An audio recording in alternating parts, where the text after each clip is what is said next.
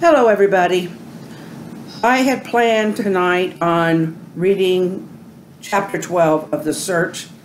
So for those of you who are trying to catch up to it, and please continue. Today we went to Kansas.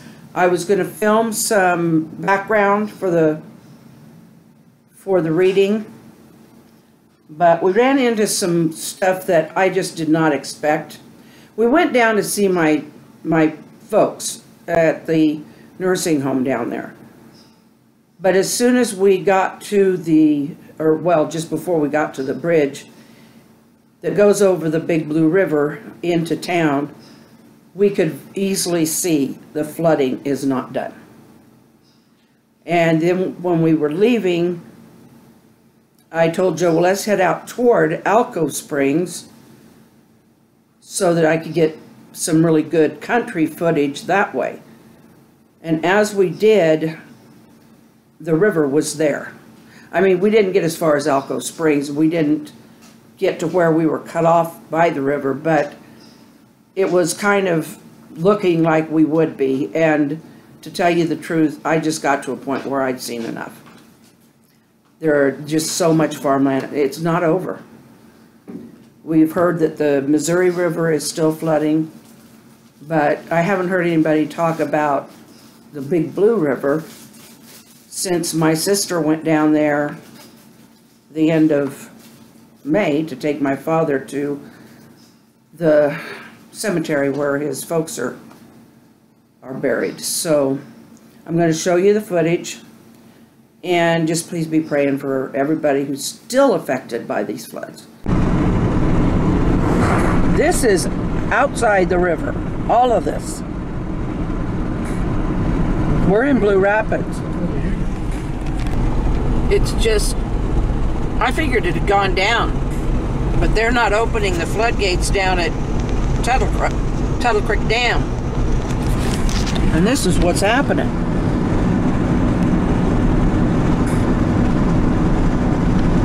It ain't over, folks.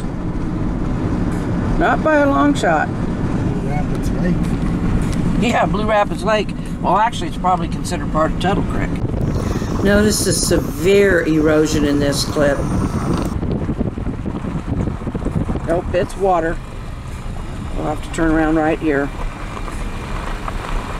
We were headed for Alco Springs, but we ain't going to make it. That flood is all the way out here.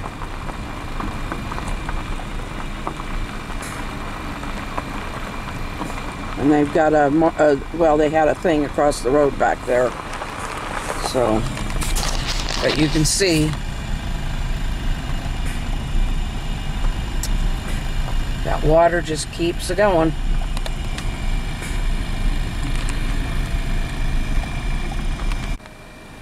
Oop. I keep forgetting to push record. You see that tree line there? Beyond that is water, more and more water. It's not just by the, well, we're on the other side of the bridge, but quite a ways. A couple miles anyway. Just keep going, keep going. Yes.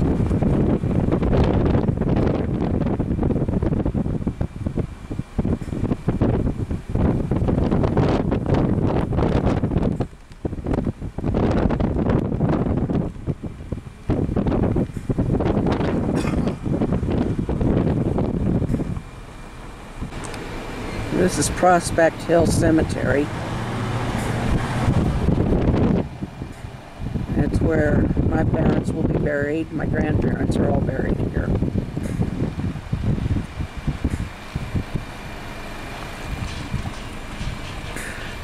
It's where you find history, though. Not just sadness, it's where you find a lot of history in these places. Probably.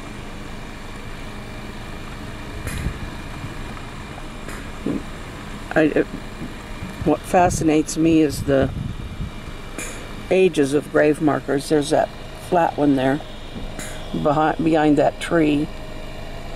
don't know how old that one is, but it's well weathered. 1800. Probably. And then there's this one, it's just close to it back here that's with, yeah, I mean, it's less than, I don't know, probably 50 years old, I don't know. Hunt. I knew some hunts. So, anyway, I don't believe in ghosts, so no, there's no ghosts in the cemetery. No zombies either, they don't.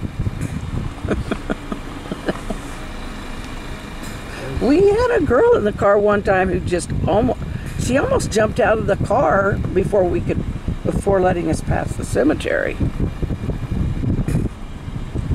I don't know where, well, the Fultons are buried in here too. Not Charlie and them, but his folks.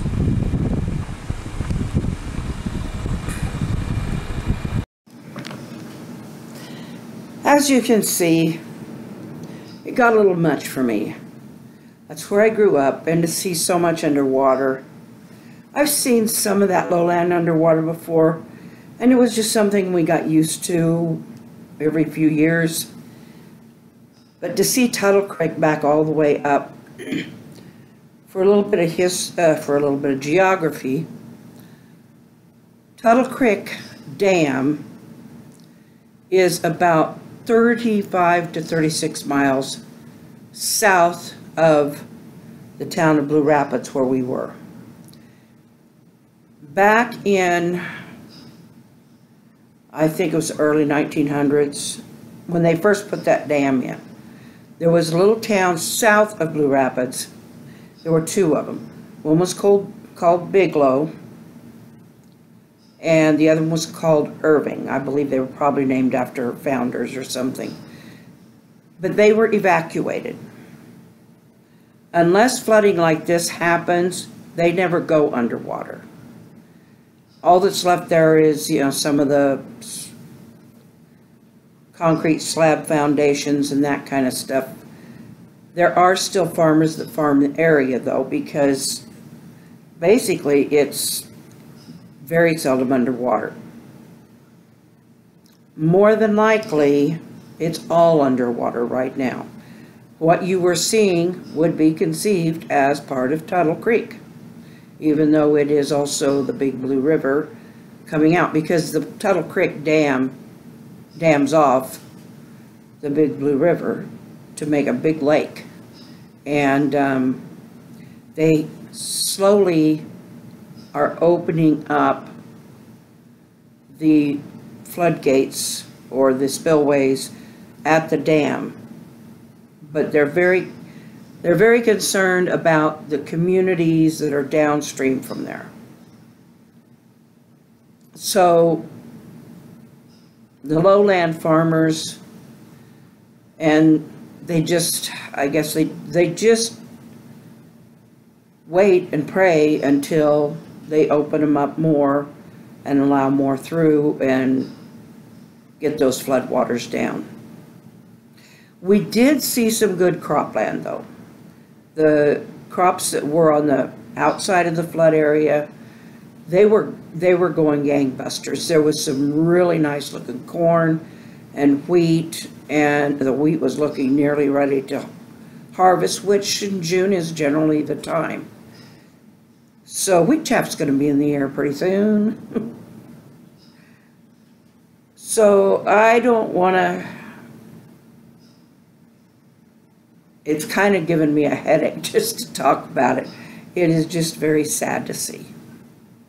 Being a farm kid, I may be 63. I haven't lived on a farm in years, but I'm still a farm kid. So it still hurts my feeling. I still look at crops.